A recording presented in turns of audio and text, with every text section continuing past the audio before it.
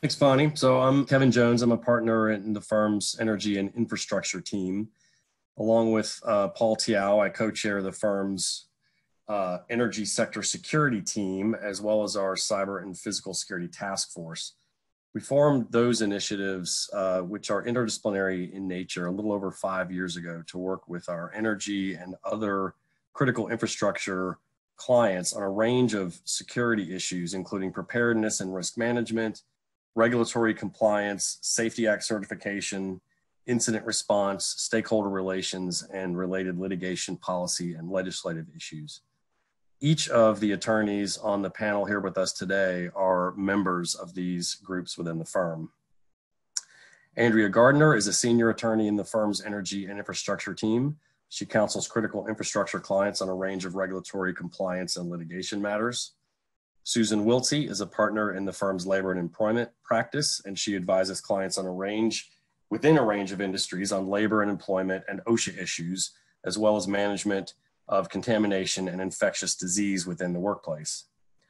Paul Tiao is a partner in the firm's privacy and data security team, and as I noted, he co-chairs the firm's cyber and physical security task force, as well as the energy sector security team. Lorie Masters is a partner in the firm's insurance practice. She advises clients on a wide range of insurance coverage and recovery issues across a spectrum of policies. And also joining us today are Dr. Myles Spar, a medical doctor with a master's degree in public health, board certified in internal medicine and integrative medicine. Dr. Spar is an expert in public health, having served as a clinician, researcher, and medical school faculty member. Among other things, he worked for a number of years with the aid organization Doctors Without Borders, first as a field volunteer and then a member of its board of directors. Ashley Koff is a registered dietitian who acts as a practitioner, consultant, and educator in her field. She frequently consults with and appears in national media on a range of diet and healthcare issues and has been recognized as one of the top 10 registered dietitians in the US. The individuals on this panel have worked together and individually on a range of matters related to the current COVID-19 pandemic since the start of the outbreak here in the US. Of particular relevance, we have worked closely as a team advising a number of critical infrastructure companies on preparedness, response, and contingency planning for managing mission-critical workforce throughout this pandemic. So the COVID-19 outbreak is of obvious significance for all businesses, but for critical infrastructure companies and other essential businesses, there are obviously unique considerations. No business wants to shut down, but these businesses really can't shut down. They're essential to continued functioning of our society and the economy, and many of them are directly relevant to efforts to combat the virus itself. There's continuously evolving guidance available from a variety of reputable government and industry sources, and some of it is quite good. But it's also often incomplete when you get down to the details of designing and implementing measures for continued operations of mission-critical functions within an organization. This program will focus on measures that critical infrastructure companies can take and that an increasing number of companies are taking to manage workforce risk of exposure to COVID-19 and to help ensure continued availability of personnel trained to perform mission-critical functions. Dr. Spar is going to briefly summarize some of the medical science of the virus and discuss current thinking about the likely course of the outbreak. Ashley Koff will discuss the features and merits of a medically supervised program for addressing COVID-19 within the workforce. And then the panel will discuss at a high level some of the measures that critical infrastructure companies and other essential businesses can implement to help reduce the risk of employee exposure to COVID-19, both on and importantly off the job. And we will discuss contingency planning for continued operations through a COVID-19 outbreak within the employee population. We'll also address some of the key legal issues involved, including labor and employment, healthcare, privacy, insurance, and others. As I mentioned, Dr. Spar and Ashley Koff have been the medical and healthcare advisors of this team in our work with clients on COVID-19 planning and response. They have provided really invaluable insights and guidance that you're not going to get from the lawyers. So with that, I will turn it over to them for their medical perspectives. Thanks, Kevin. What I want to do at this point is introduce Dr. Spar to have him talk about the medical science. Yes, sorry, I was on mute. Sorry about that. I was saying thank you for distinguishing us from the lawyers. My medical colleagues appreciate that. So it's great to be here, and I'm just going to explain a little bit about the virus and why this is unique and why it's something that is pertinent to have discussions like this and to have to worry about. And forgive me if many of you know this, and I don't mean to be talking down to anybody, but I want to make sure we're all on the same page and we understand why this is such a significant pandemic to consider when you're talking about essential personnel and essential companies. Number one, the main thing to keep in mind is that this virus is very, very unique. Number one, it's unique from the flu virus, which some people say, oh, the symptoms are just like the flu. We know it really isn't for several reasons. Number one, this is a completely new novel virus to the human species. Nobody is immune. No one had antibodies to this until the outbreak in China in December. Therefore, nobody is protected, and anybody that gets exposed to it is liable to develop an infection, and then if they're at higher risk, to get very, very sick from it. Number two, the spread is much more easily done than even the other SARS viruses. If you recall, the SARS epidemic in 2003 was in fairly isolated areas because it caused people to get very sick very quickly. This virus causes an infection that is then contagious even before any symptoms develop. That's different from the flu, in which case symptoms develop quickly and they're spread quickly for the first few days, and then the spread goes down. Even in SARS-1 in 2003, people got very sick quickly. With this virus, there's actually the highest risk of spreading it the first 5 days after you've been exposed to it, when you have the least likelihood of really having symptoms that you would notice. So one way and one thing that you can be thinking about in terms of how to anticipate where it's going to be happening next is actually starting to look at really mild symptoms that are sounding like the flu. Again, it's a very different virus from the flu, but the first few days potentially could cause achiness, feverishness, and in fact, we're starting to predict where the next hotspots will be by looking at the places the CDC has already set up around the country to recognize influenza-like illnesses, to recognize where people are starting to present to doctors with muscle aches and feverishness, and also by checking temperatures. There's evidence that smart thermometers use has predicted the outbreak of viral illnesses like this one weeks before tests are even done and found to be positive. So the key thing is to try and anticipate where this is by some of those very, very mild early symptoms, and to recognize that many more people get this virus because it's spread before anyone recognizes they have it. That's why this whole social distancing and early containment is important, because even before someone would potentially think about having a test, they could be spreading it. In terms of where we are now with it, I'm sure many people are keeping up with it. But just to remind you, so far there have been about 367,000 cases in the US as of today. There have been about 11,000 deaths in the US. That's a case fatality rate of about 3%. In New York State, unfortunately, it's the largest hotspot right now. We have about 138,000 cases, and we've had close to 5,500 deaths. So similar case fatality rate. Actually a little higher, closer to 3.9%. We were thinking it was plateauing here, but the last 24 hours had the highest number of deaths yet. So we haven't quite reached the plateau. And the next highest states are New Jersey, Michigan, Louisiana. And the important factors to consider wherever you are is that, number one, if you can get a handle on where some of those early indicators are of high temperature or people presenting with any of these symptoms, that can predict where it's going to be ramping up. But number two, to look at the case, I would say, of Ohio versus Michigan as a great way to show that what we're doing, which is so difficult right now with social distancing, really can work. Because if you look at the numbers, Michigan has 4 times the cases as Ohio. Ohio implemented stay-at-home orders March 23rd, way before they even had maybe 100 cases or something. So as soon as you have 1 case, you can assume you have 10 cases. And that brings up the issue of testing and numbers. We know that these numbers we're all seeing are vastly underrepresenting because we don't have enough tests in this country. So the thinking is that there are probably between 10 and 50 times more cases than we know of. We don't therefore know what the true case fatality rate is, because we don't know what the denominator is of cases of people who die over the total number of cases. So it's very hard to know, but these numbers are somewhat representative, obviously. But the point is, when you even see a couple cases in an area where you're responsible for people who are working and companies staying afloat, then as soon as you see a couple, it's already almost too late, but don't wait till you see a couple hundred. And Ohio versus Michigan really shows that.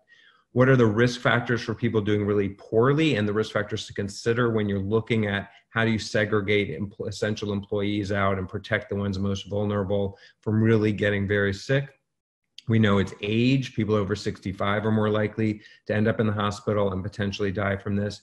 Obesity, which is a big problem for states where obesity rates are even higher, like Louisiana, they will potentially have a higher case fatality rate. High blood pressure, kidney issues, which you might not think is a big deal, but 15% of the population actually has kidney function issues.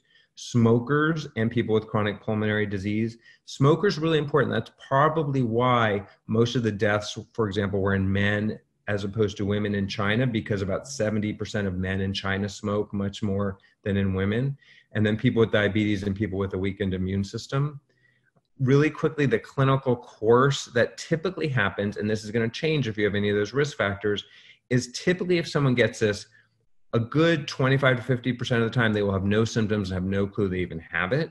But if they do get symptoms, it can be a mild viral-like illness where you feel feverish, maybe a dry cough. And then if you get a serious case of it, what progresses is after the first couple of days of feeling poorly, you start to feel better typically. Then it really becomes fulminant a couple of days later, and you have 5 to 6 days of potentially having very serious breathing problems, and that's when the pneumonia can develop. And a few things are happening there. Number one, the pneumonia happens directly from this virus, as opposed to influenza, which typically doesn't cause pneumonia. It causes more upper respiratory nasal symptoms and can precede a bacterial pneumonia in the lungs. This pneumonia that is caused by this virus is directly from the virus, which then brings on this giant fulminant inflammatory response from the body trying to get rid of the virus that causes what's called a cytokine storm you might have heard about, that causes a lot of fluid in the lungs and makes it unable to breathe without a ventilator, oftentimes for several weeks, and high amounts of oxygen. That's why you keep hearing about ventilators. That's why you keep hearing about running out of those, because a high proportion of people who get pneumonia require ventilator support because of this major response from the body. Other symptoms people get are gastrointestinal issues like nausea, maybe vomiting, some diarrhea, that loss of taste and sense of smell we're hearing about, high fevers. So that second episode after the first couple of days of mild illness, then 1 or 2 days not feeling so bad, then when it comes roaring back, you get high fevers. Again, if you're in the 50% or less that are really having symptoms, and typically those are in the 102, 103 range with rigors, meaning shaking, fever, chills. Really important then for people to seek medical attention at that point, initially, unless it's emergent, by telemedicine, and then potentially in person if they're having shortness of breath. The other thing to keep in mind is aerosol spread that we hear a lot about. And what that means is when you look at dust particles in the air from the sunlight coming in a window, that's aerosolized particles. That's how easily this is spread and why this is so transmissible. And that spread through aerosols happens even before symptoms develop, just from talking. That's why we're starting to talk about masks. That's why it's spread, as opposed to flu being spread typically from one person to maybe 1 or 2 more people. This is spread usually to 4 or 5 people from any individual that has it. Real quickly, the current outlook is that we need testing, number one. Epidemiology 101 dictates if you're dealing with an epidemic, find out who has it, isolate them, and then trace anyone they came into contact with. We missed the boat on that, but we need to at least be able to do that with healthcare workers so we know when to take them out of circulation and when they're safe to go back in. But we especially need antibody tests so we know who's protected. We're not even sure if antibodies confer protection, but there have been some studies in macaque monkeys that just came out last week that showed the antibodies actually do confer protection for at least a week, and hopefully that portends for longer. Abbott has a new test they're coming out with. They don't have a ton of availability of that test. So that's a big issue. Supply chain is a giant issue with this pandemic in terms of having enough reagents for the test, but hopefully they will get enough reagents and be able to have more antibody tests so that we will know not only if you have it, but when you're immune, and then can go back as an essential worker to do your job. And that's what's most important for you all to pay attention to, is when is that antibody test available? When can I test people to know when they can go back to work? But with all testing, it's not 100%. So a lot of what Ashley and I have recommended be put in place is not just relying on testing, looking at the symptoms, looking at what else you can do in the event there are false negatives or false positives to keep everyone safe. And it's very important to recognize that testing isn't available and won't be available at the extent you'll ever want it, partly because all these supplies come out of China, and actually the supplies of most of these antibody tests are out of China and Italy, ironically. And number two, because sometimes tests aren't 100%. Last thing I'll just mention is in terms of how things are looking longer term, the vaccine is what ultimately we need to really prevent any of this from happening again. That's going to be 12 to 18 months away. And 12 months is hyper aggressive. 18 months is a real hope, and that's looking very promising. There's a ton of work being done as fast as possible, but it's not going to be before next fall, most likely, maybe next spring. Second thing to keep in mind, people talk about the seasonality of it. That's not guaranteed. We hope that this wanes a lot in the summer, but Brazil has a lot of infections in the thousands, and that's very hot there. Florida had a lot of infections. The other SARS virus actually kicked in the summer. So we are not guaranteed that just because summer comes around, we're going to be having a break from it. And the last thing I'll say before I move on is there's been a lot of talk about treatment. We don't know the best treatment. There are a lot of studies under investigation. Hydroxychloroquine obviously has been in the news a lot. There's hope that that's helpful, maybe by itself, maybe and coupled with azithromycin, but the science isn't there yet to show for sure that that is the right treatment, and it doesn't come without cost. It has side effects. It can cause eye problems. So that's something to keep an eye on, but we don't know for sure. Thank you so much, Dr. Spar. This is Ashley Koff. I'm a registered dietitian. And what I wanted to do now is walk through the medical supervision program, the features, what we're offering. So Dr. Spar and I both practice in personalized medicine, and I like to describe what we do when we look at any situation, any patient, as turning on location settings like you would use for Uber or Lyft. We really need to be able to meet you where you are. And that is the approach that we take in a medically supervised program. So the most critical initial step is to really understand where you are.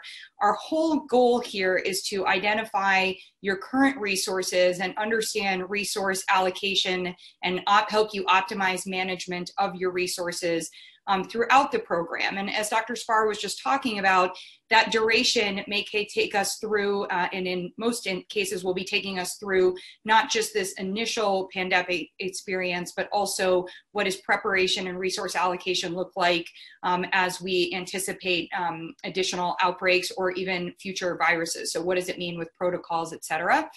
I also want to mention that one of our colleagues is not on the phone today. We have a mental health professional that is involved with us as well, because there's obviously such a core component of understanding how relationships, how an individual is experiencing their circumstances, whether as we get into discussions about quarantine or just any concerns that they have about their health, but also how that plays into their larger community, their family, and other people that are involved in their world.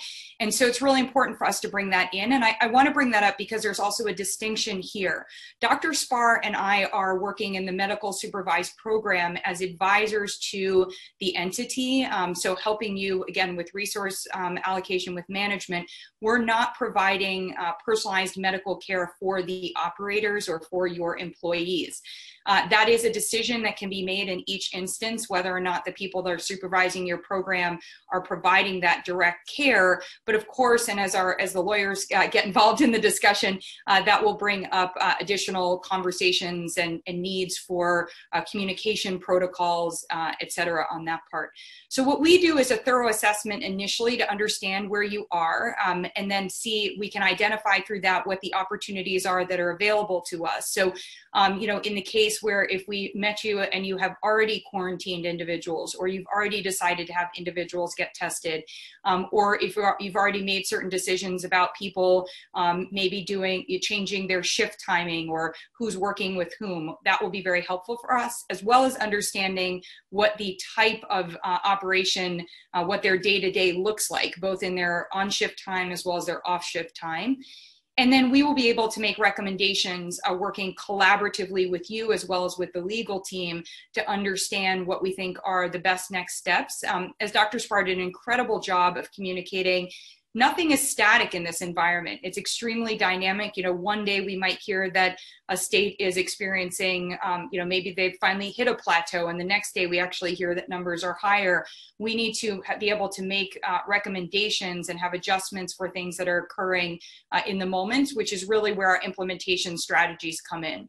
We will discuss strategies. We will go through during one of those strategies, for example, as he talked about, was if we are doing testing or if testing isn't available, we may do medical screening. And when we do that medical screening, we'll be able to make recommendations to you about your resources, including how many people we think, if it is the case of either quarantining or changing, how many people you have actually working so that you can leave some staff available for as reinforcements or rotation opportunities. Things like that we will be working on, as well as implementation strategies around food sourcing, exercise, fitness. How are we going to help people maintain that mental health? A big part of that is the physical health. There's sleep environments, excuse me. And so all of those pieces would come in as strategies. And then we work collectively with management in collaboration with the legal team to advise and to consistently advise. One of the things we found really valuable is in the initial phase, there might be a lot of conversations going on, but it's really valuable to have an ongoing regular check-in with management so that we can reinforce from a medical standpoint what is the backing for our decisions. If they choose to make other decisions, that is obviously a client privilege, but we definitely want to be informing with that information. And then concluding, we're going to have an ongoing oversight and adjustments throughout the program. And what that allows us to do is look at the protocols that we have in place to help employees understand the protocols, but also to allow them and hopefully give them timeframes for when we foresee the potential for adjustments. So an example of that might be if we were going to do some version of a quarantine, a home quarantine, a hotel quarantine, an on-site quarantine, there would be a time period where people would be under stricter quarantine rules, and then perhaps in after a 14-day time period when they've been quarantined, we can loosen those restrictions. And it's very important to manage their mental health and their expectations during that time period to let them know, hey, right now this seems very strict and may even be uncomfortable, but please, if everyone can be compliant during this time period, here is what that end piece looks like. And as well, also having conversations about how long we think a quarantine may last. We all are dealing in this situation with these unknowns. And so we're not, the adjustments may be ones where we're just saying, this is what we are going to be looking at this month or for these 2 weeks. And medically, we're able to break those things up into that time frame. Some of the additional oversight that the medical supervision includes, we talked about temperature testing so that we can identify, how people are doing and really have hopefully the soonest detection if there is a concern. That likewise, that oversight can also be opening the door to have information if the individuals are comfortable sharing it with what is going on with family members, so we can also understand how family situations, if there are adjustments that are going to be needed in an operator's availability based on a family situation, we would be finding that out as well. That goes more to the responsibilities of the mental health professional. And a key thing about the mental health professional that I think is a really important one to manage client expectations as well as to help in advance and to present it in a manner where we are not requiring therapy or mental health. We're not saying to somebody they have to start going into a program and working with someone. We describe it very much as a temperature check it's another aspect of our temperature check. We just need to have an ongoing check-in so that it's actually in favor of the operators, that we can really understand and meet their needs as best as possible and as soon as possible by having that ongoing temperature check. So I think with that, I will turn it over to Andrea Gardner to talk a little bit more about how the implementation and start us into the legal side of the conversation. Thank you, Ashley. As Ashley and Kevin mentioned earlier, there are a range of measures that companies can take to support continued operations. Because these are risk-based approaches, there is no one-size-fits-all, and the level of effort, expense, and complexity to implement varies based on the measure chosen. Workplace hygiene and social distancing measures take minimal effort and provide protections against infections at the most basic level. Examples include minimizing interaction between employees and maintaining the 6 feet of distance we've all heard about, splitting critical employees into different shifts and/or different locations, and increasing the frequency and level of cleaning and disinfection in critical work areas. What we refer to as our advanced or special guidance requires an additional amount of effort, but can go a long way to further minimize risk of exposure when employees are off shift or perhaps awaiting entrance into a quarantine. These more stringent measures include remaining isolated when off shift if possible. This means that the essential employee should not be the family member doing the must-run errands, like going to the grocery store or the pharmacy. It also includes things such as symptom tracking measures, such as self-administered temperature checks twice daily for all family members, and prior to departure for shift for the essential employee. Company-provided alternative housing in a nearby hotel is another option, but one that adds complexity because it requires, among other things, that you need to secure a more public dwelling, and it limits your control over contamination efforts.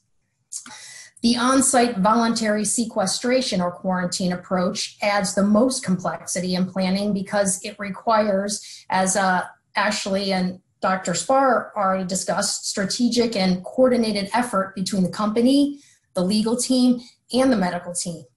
Issues that we have worked through with clients include lodging provisions such as RVs or mobile homes that are equipped with kitchens and showers. As Ashley just mentioned, the initial and ongoing medical screenings and wellness checks to track temperatures and assess mental health and stress levels, sourcing and handling and distribution of food and other necessities or supplies, as well as family support.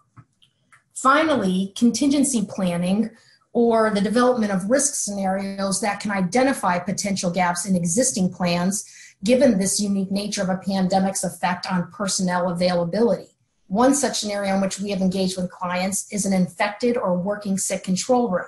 This is where a certain number of employees become infected, but are essentially healthy enough to still perform their job functions and maintain continuity of operation.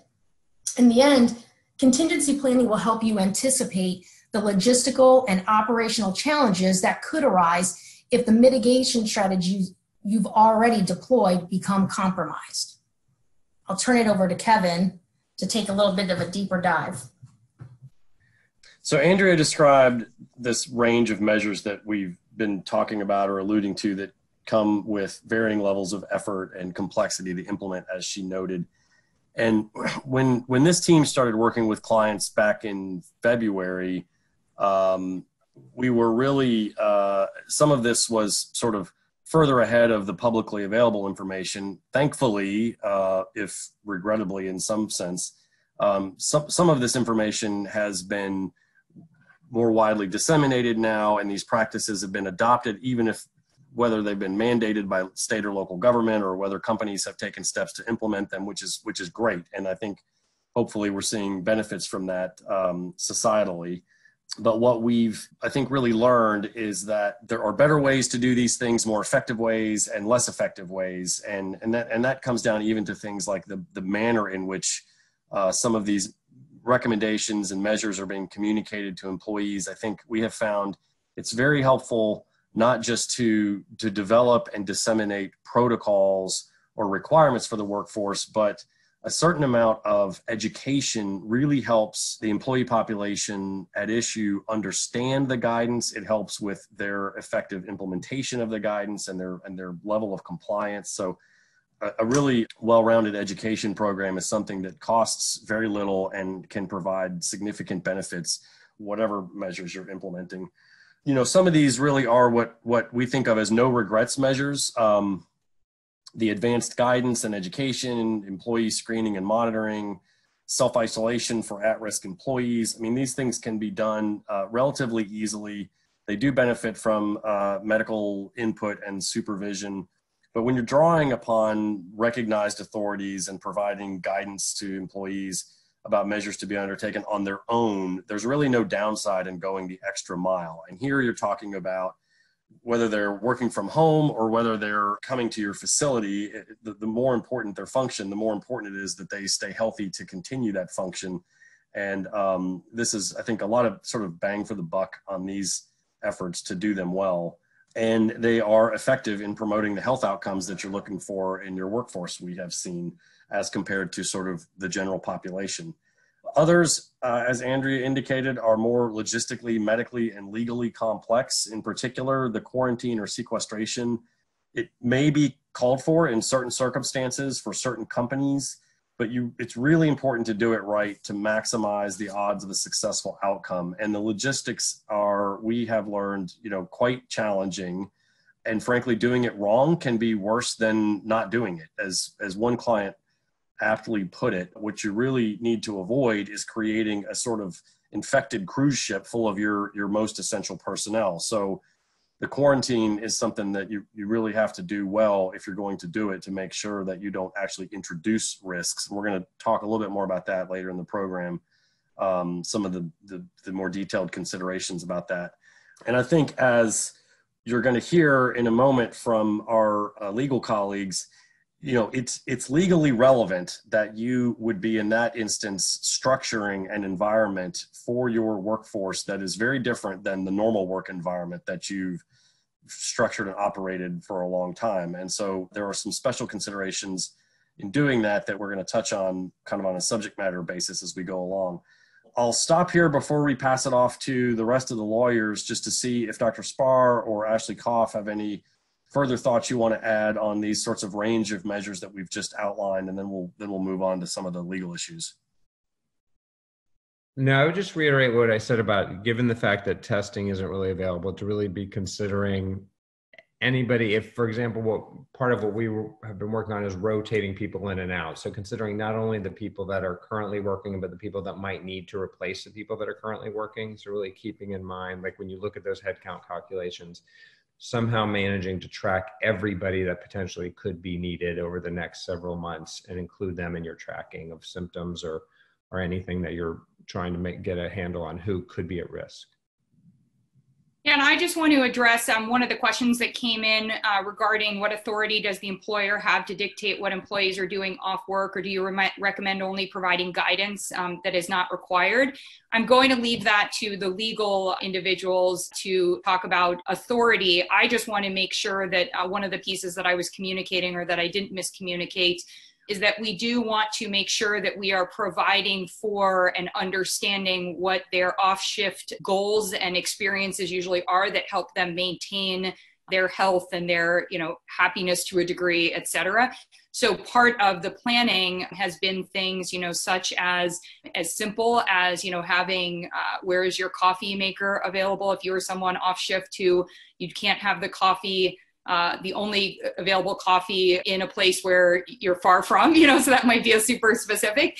But likewise, are there, do you have good connectivity so that you can FaceTime with your children? We had individuals prepare some workout videos when people were not online, that there were workout videos that they could do in a quarantine setting. We have been, working on that. Likewise, I was doing another program for some medical professionals, and it was really, really important that we had foam rollers and proper bedding available, because they were going to have such a short amount of time to sleep, and also needed to be able to address their muscles. So the reason I was bringing it up is not, and again, I'm not talking about the authority piece, but is really to understand that in that off work time period, because you are now going to be managing it, if you are taking over that time for someone, you do want to provide guidance on how they can navigate that space, that time, in a way that will maintain their health and again, of course, their happiness. I'm going to underscore one more detail that Andrea touched on at a high level, as far as measures short of an on-site quarantine, but for off-site, off-shift measures that they could be taking. If you've got really, and I will defer to Susan the question about how much you can recommend versus dictate. With one company that we worked with, we advised that that their most critical personnel, if their family circumstances permit, use a separate sleeping quarters and bathroom that was different from the rest of the family members. And this was for presumed healthy individuals. Nobody's got any indication of exposure or infection, but it's just an additional precaution, recognizing that the individual employee is only one part of that household that's going out and doing things we don't know and can't control.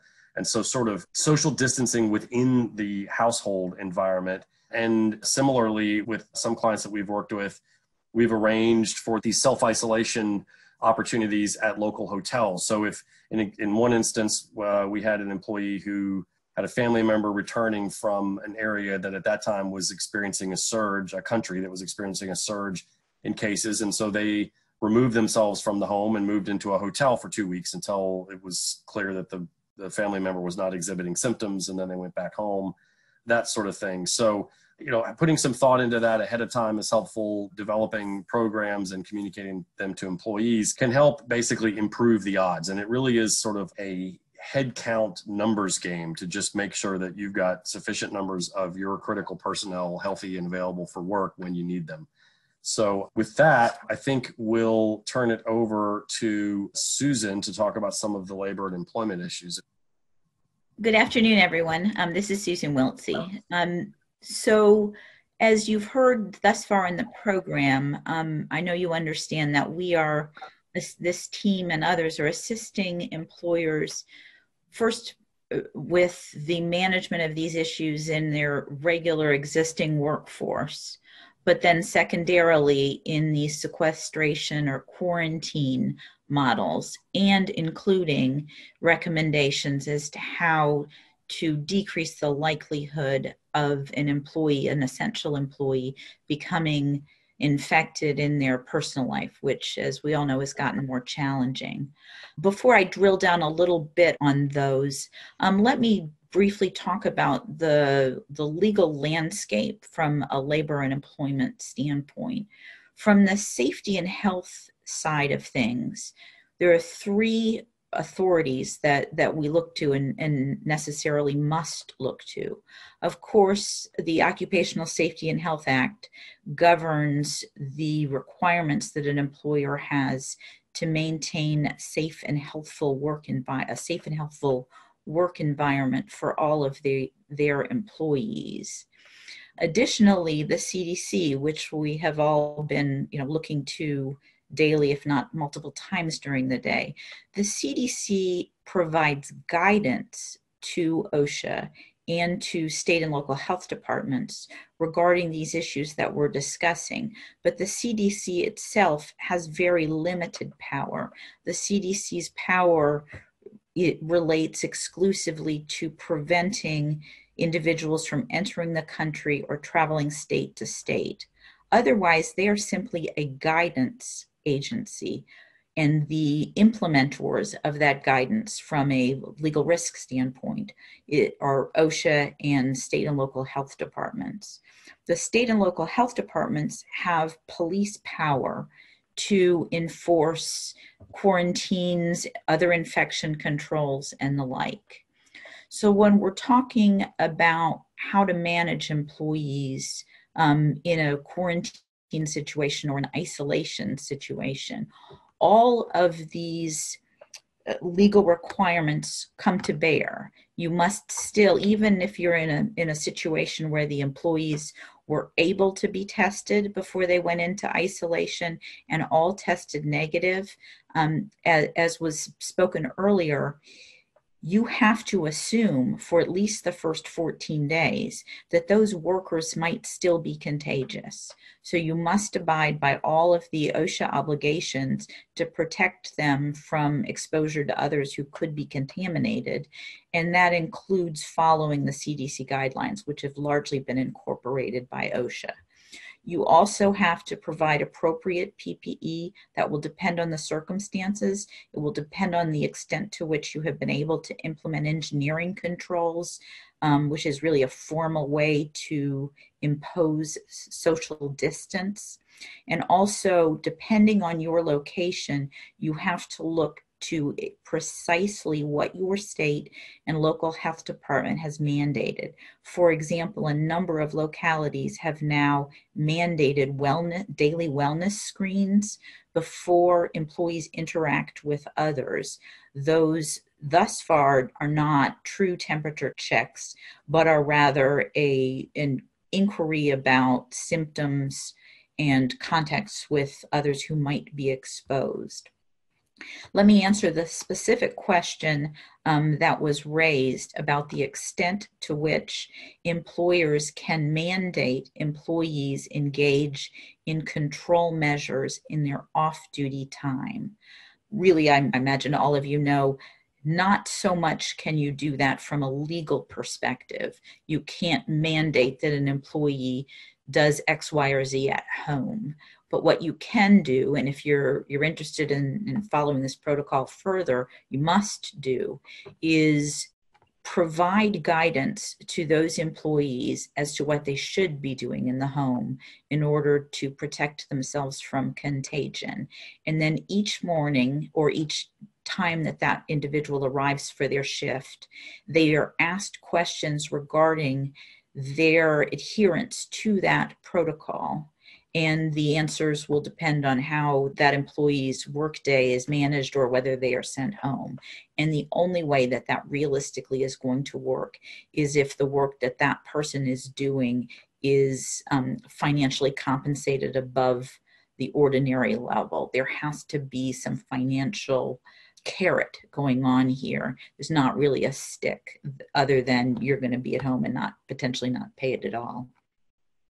Speaking of pay, in a situation where you have made the decision to sequester essential employees and you are managing them pursuant to a medical protocol, maybe 12-hour shifts on, 12-hour shifts off, you must be very careful about how you structure their pay. There are significant pay legal obligations here. The Fair Labor Standards Act does have a specific provision about a workday that extends for 24 hours or more.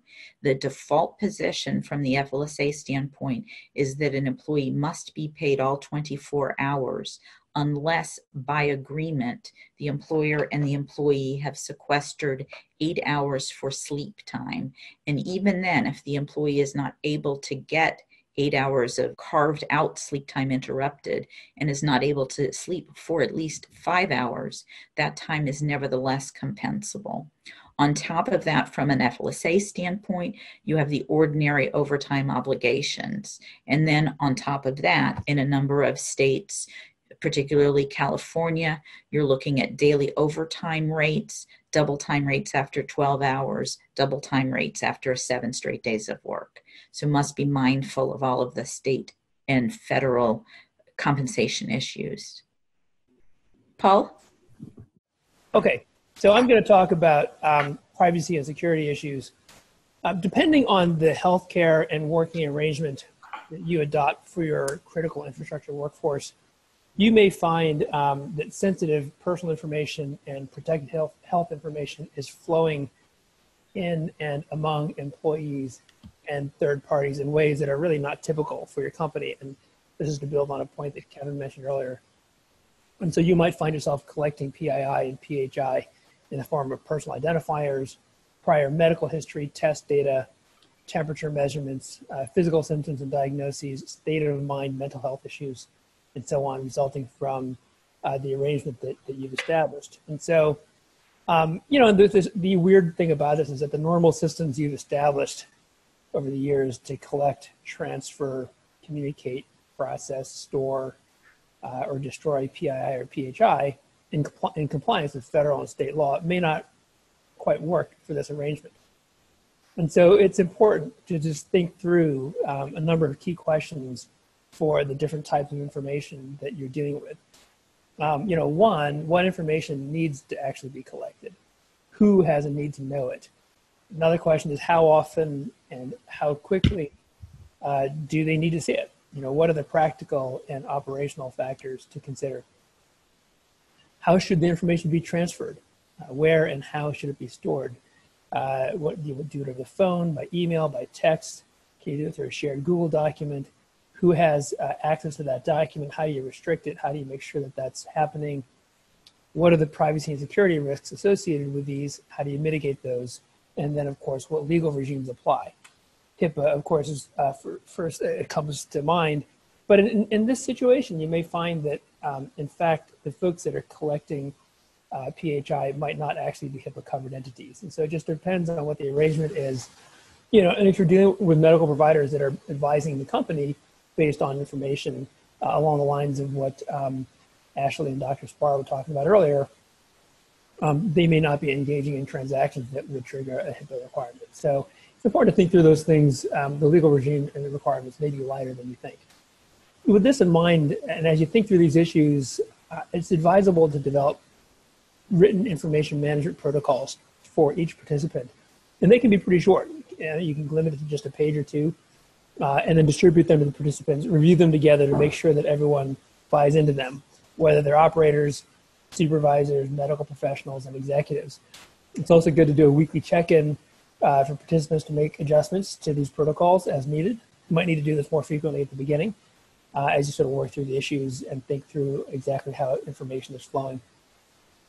And then finally, it's good to develop consent forms or contracts addressing a number of issues. And so whether it's the employment arrangement, the voluntary nature of the arrangement, the disclosures and use of personal and protected health information, what are the parameters relating to notification of authorities about a COVID-19 diagnosis, what are the role of the professionals, are they advising the company, and also treating or advising the operators, and if they're not, then what can they do to treat the operator if he or she gets sick? So these are some of the things that are important to think through, and they're very, very arrangement specific to your company, but it's just good to keep them in mind. None of it's rocket science, but it does require some planning and some deliberate, intentional sort of focus. And then I'll turn it over to the next person, which I think may be Lorie on insurance. Hello, everyone. Lorie Masters. I'm in the insurance recovery group at Hunton, and we represent policyholders and advise them on their insurance issues. I wanted to spend just a few minutes talking about what we're seeing. And right now, as this slide says, really the frontline insurance that we are spending almost, it seems sometimes 18 to 24 hours addressing are the commercial property issues, and specifically the business interruption and related coverage issues.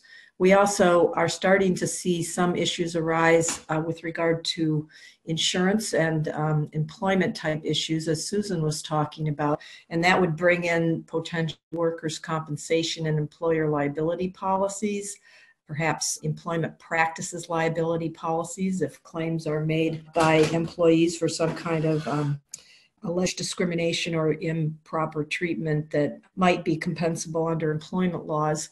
There are some claims that have started to be filed that would be covered under commercial general liability policies for companies not taking adequate measures to protect people from COVID-19 exposures. And a number of actions have been filed against directors and officers. The early going there involves cruise ships and their boards with the allegations that they have not properly disclosed risks that come out of COVID-19, and therefore there were negative effects, of course, on stock price. It remains to be seen how effective some of these suits that have been filed will be, but one thing to keep in mind, of course, is that these policies in the liability space cover your defense costs, and that can be sometimes where most of the, or all of the action is, all the expenses are in addressing claims. We're also seeing potentially applicable coverages here in other contexts, event cancellation. That may not be a big issue for people on the call. Trade disruption policies or trade credit policies, and interesting coverage with the downturn. Of course, there's a lot of, I think, unanticipated claims that are being made on those kinds of policies. And as Paul just talking about, and I think you see in the press, allegations that there are a lot of additional cyber incidents, opportunistic efforts to take advantage of the crisis. Those cyber insurance and that suite of coverages may come into play as well. So these are the kinds of things that you have in existence now that are in your insurance portfolio. So the next slide talks about the kinds of business interruption coverage that you may have. And there are a number of these that might be applicable generally, of course, the COVID-19 issues across industries, but specifically in this context, I wanted to talk about several of them that might cover some of the extra expenses that all the other speakers here have been talking about. So your business interruption, your contingent business interruption coverages, all of these really with the possible extra expense coverage, they're covering your loss of business income. And that may not be as much of a consideration directly for us on this call. It's certainly a consideration for many of our clients, but things that may be important to consider under the kinds of coverages are the things that are listed here under business interruption and contingent business interruption. The extra expense coverage, for example, that covers expenses that you are incurring because it could be damage to other people, an interruption to other people, it could be interruption to your business. It covers the extra expenses that you're incurring as a result of the interruption. A similar coverage is the preservation of property or sue and labor coverage. So these things could cover a number of the kinds of expenses that other speakers have been talking about, the extra expenses that you're incurring because of sequestering people, the housing costs that Paul talked about, the privacy and data protocols and other measures that you may put into place to protect privacy, the contingency planning, the medical check-ins, the expenses to reduce risk. These would all be things that could be considered extra expenses and covered under these kinds of coverages. And then there are these other specific coverages that might apply: contamination, communicable disease cover, and civil authority that applies to pay for expenses arising out of government orders. And of course, there's these two others at the end, which might be applicable, but probably less so in this context: service interruption and ingress egress. So things that I wanted to mention for policyholders to consider, for you all to consider at this point in time. If you think you may have business interruption coverage, any of those that I just talked about, now is the time, I would say, to consider giving notice. There are two kinds of notice that we think about in the insurance field. Notice circumstances, which is, as it indicates, I think, any circumstances that you think might lead to a claim. All of us, that's all we're talking about is COVID-19. So if there's any consideration of potentially wanting to make a claim for business interruption type coverages, now is the time to at least give a notice of circumstances. And then if you decide to proceed with a claim, of course, give a specific notice of claim. Those two notices might collapse into the same thing. But if you haven't crossed the bridge about whether you might want to make a claim under your insurance, now is the time to be thinking about at least putting carriers on notice, insurance companies on notice of circumstances. All it is a letter. It doesn't take much, but it preserves your right to coverage and potentially avoids a defense to coverage by the insurers. There are timing deadlines to consider. So again, if I know there are many, many things that we're all dealing with, but if you think that insurance might be an angle to pursue here, sometimes, well, now is the time to do it, because a lot of these policies include deadlines for submitting proofs of loss, or if there were to be litigation, suit limitation provisions. All of these are considered contractual statutes of limitation. Some of them are very short. The proof of loss deadlines might require 90 days from when you know there's a claim.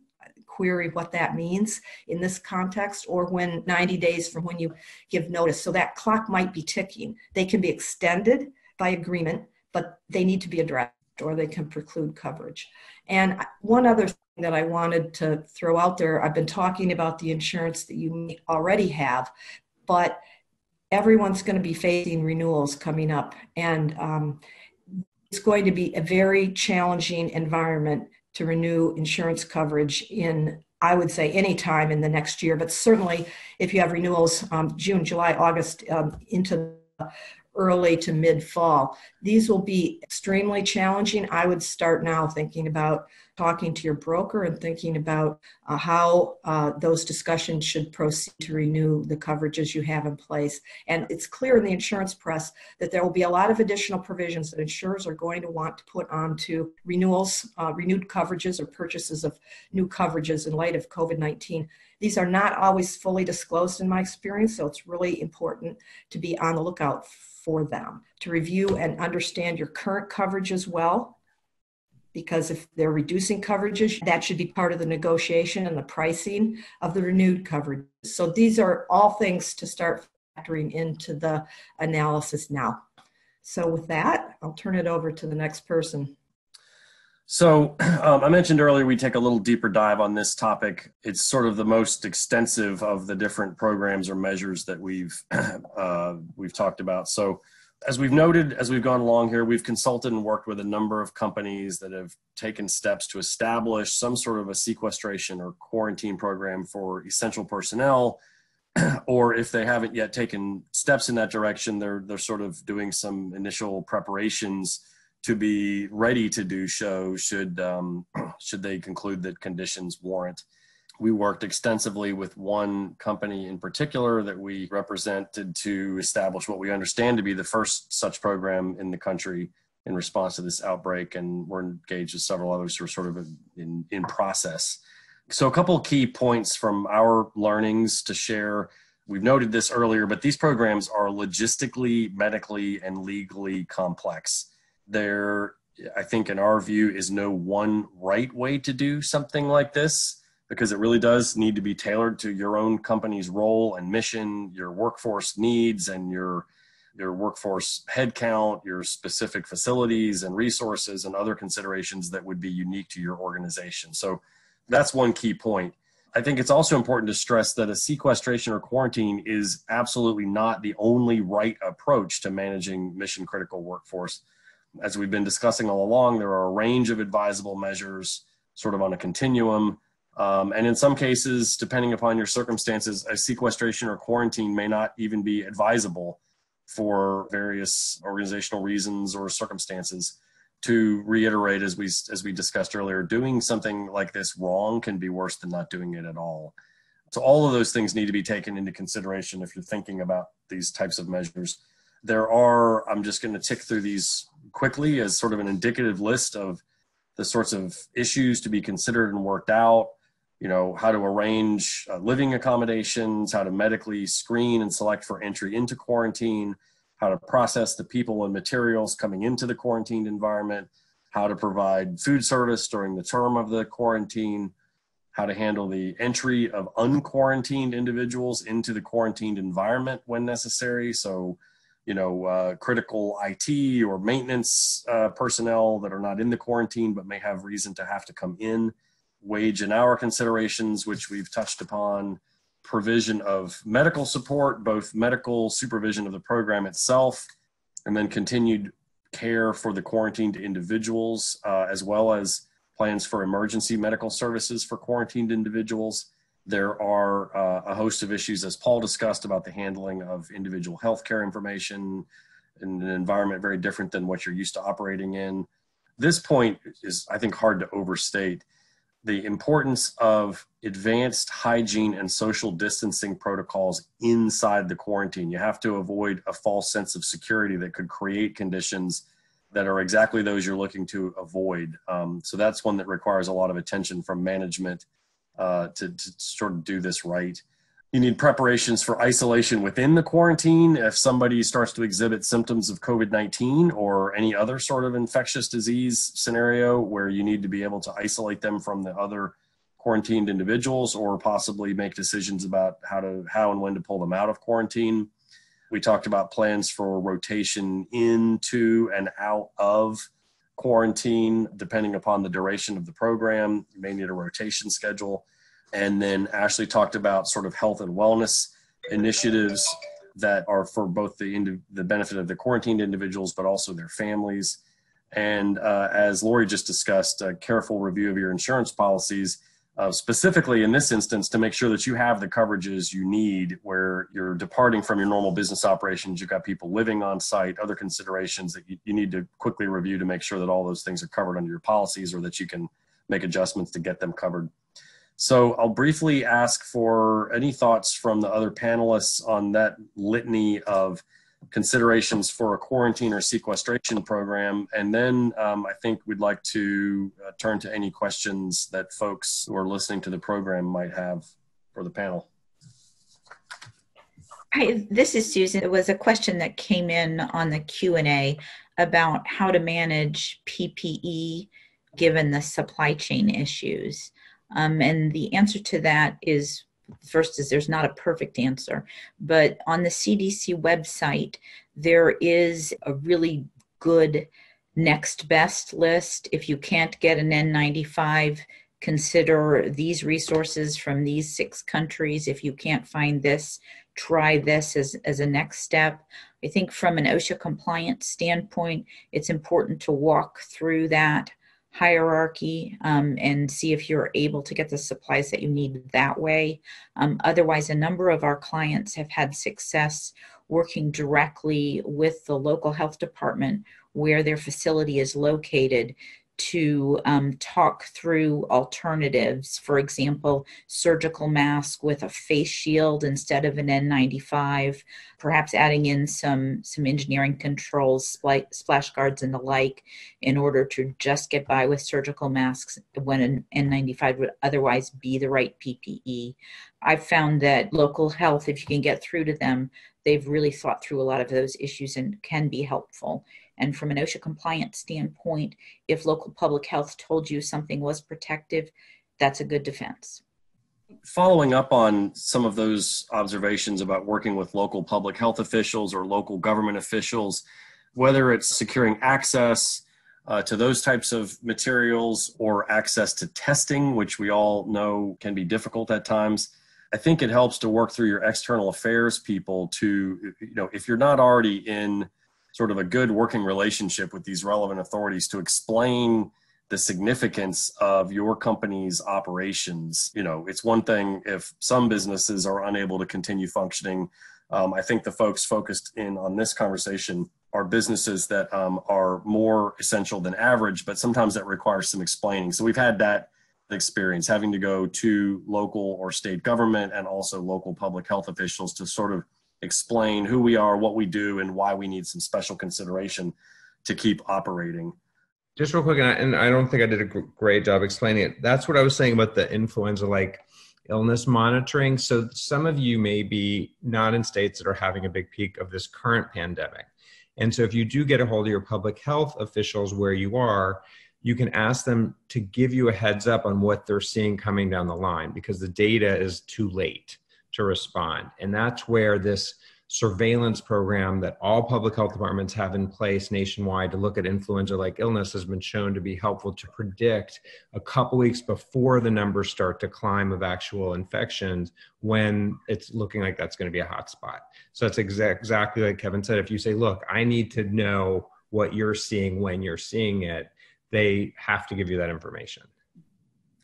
I want to shift gears for a second to going back to the sequestration and quarantine, and also recognizing that there are degrees of this that we can use as a strategic tool for the managing of the workflow. So part of it may be we are doing, quarantines or sequestration for individuals as the ability to bring them into a quarantine location or to keep them available. So I think that's one point for consideration. And the question that came up about educating employees as opposed to providing guidance, any recommendations on how to do this? I think this is a critically essential part of the communication. And the interesting thing when I'm talking about educating employees, I'm also going to say that starts with the very top of the employer chain, all the way at the highest level of management. One of the things that we know is that there is ongoing information coming from all sorts of different sources in this crisis at a very quick pace. So one of the most important things to do is to have a communications plan in place that distributes the perspective and the point of view of your medical team and allows for, again, we're not even doing things in print. We're doing them where we are having conversations with management, we're having conversations with family members, we're having conversations with operators, where we can ask their questions, where you can hear from myself and Dr. Spar and our colleague on the mental health side, so that you're getting up-to-date information. But one of the reasons for not putting it in print is that a lot of the information may have changed from the time that we agree to it in print and then, you know, have it distributed. So I think it's important for absolutely to be providing that education, or as opposed to just providing guidance. The other part of it is the education piece. In anything from a medical standpoint, when someone understands either how their body is working or how the virus is working, then compliance is significantly elevated. So if I just tell you to, you know, wipe your feet when you come in, or wipe down your keys and things like that, or wipe the outsides of packages, I may not be understanding why I'm asking for that. But if I explain, hey, that the virus, this particular virus, as we see it right now, has a potential to survive on plastic for 3 days. And that means that if somebody sneezed on the package that you brought, you know, sneezed within the 6 feet at the grocery store, and you brought that package home and you're now putting it on your counter, that increases your risk. So the reason I'm asking you to wipe down your packages outside, or the reason we're doing the wipe down outside of the quarantine, is to reduce the likelihood of that experience. You're going to have a better compliance rate. So I think the difference between providing education and guidance is that your education has to be extremely pragmatic. We had conversations about things like, you know, can people in a home be sharing vitamins? Well, to me, it's a real question of, if you're putting your hands and your fingers inside of the vitamins, if I'm dealing with the employee, then I'm trying to have them have their own stuff, as opposed to if I'm having the individual, you know, if we're, as opposed to family sharing, right? And a question like that just actually recently came up, where someone said, hey, we've been in this quarantine for a period of 2 weeks. We're allowing a loosening of the restrictions. Can we go to family style meals?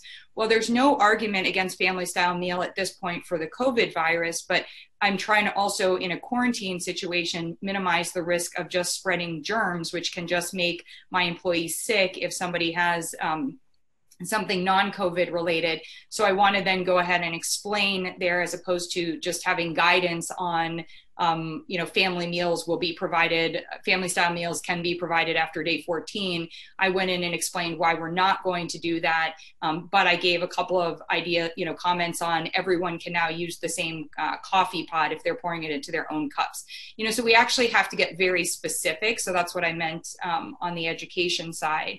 And I want to bring in legal. I'll just give a sort of a transition. There's a question that came up saying, given that the EEOC guidance on the limited questions employers can ask employees about symptoms, and given that many people are asymptomatic but still contagious, how do we effectively manage critical workforces and ensure those with UL medical conditions are not exposed?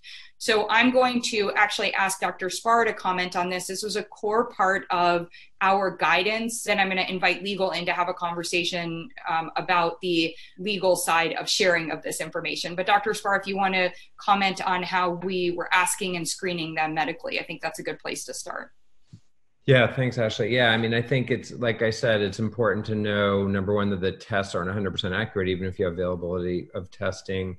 And so to know what the right questions are to ask, who's at risk in this specific pandemic. And some of those are the questions such as tracking temperature. Have there been any fevers at all, any feverishness, any sense of achiness, any sense of dry cough, any sense of fatigue, any of those loss of taste or smell, or any gastrointestinal issues.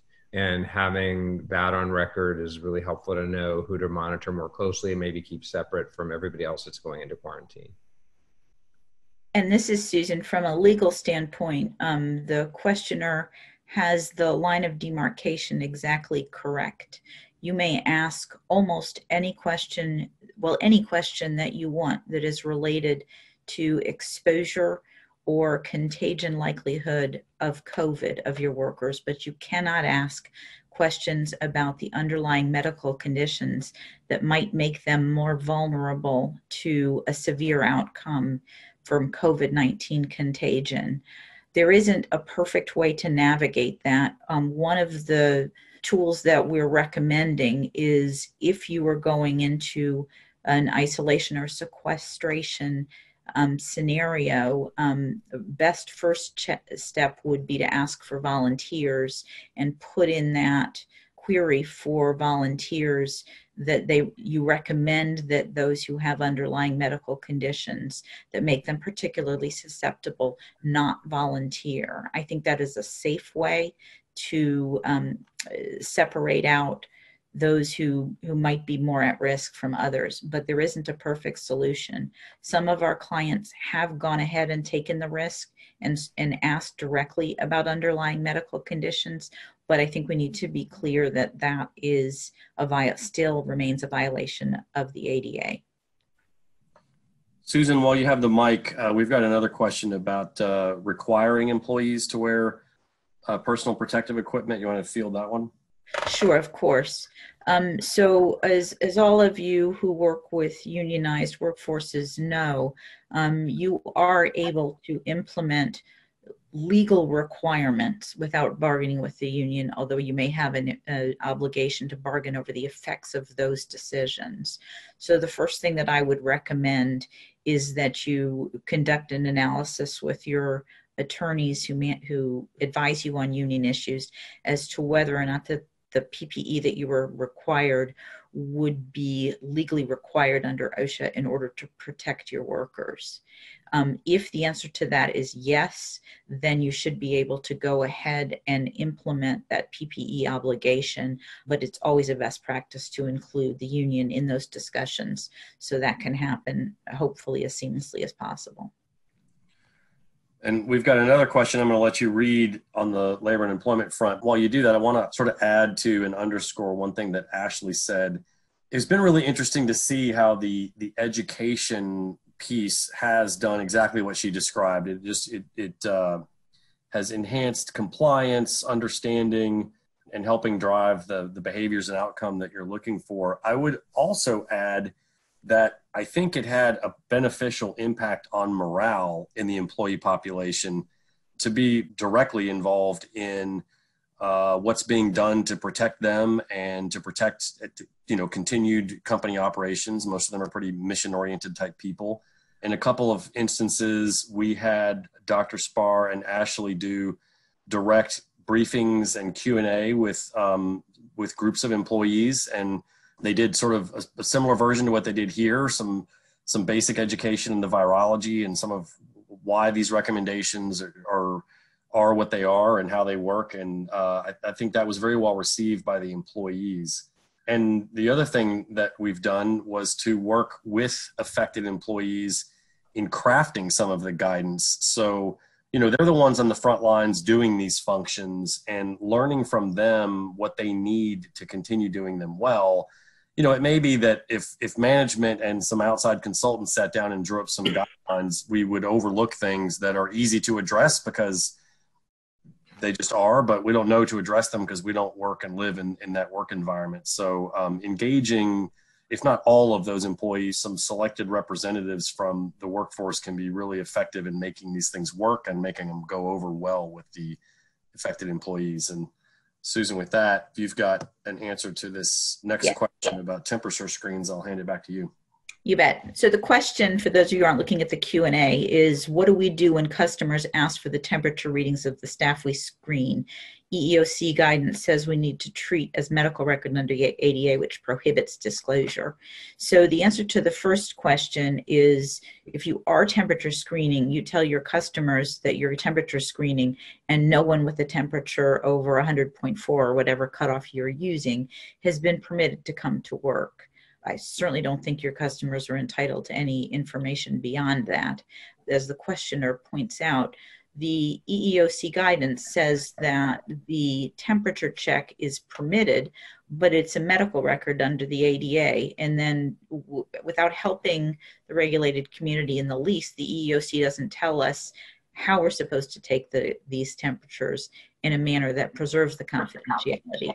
But the answer to that is that employers should screen for temperatures in a way that permits the person who is not being allowed to enter the workplace to leave discreetly.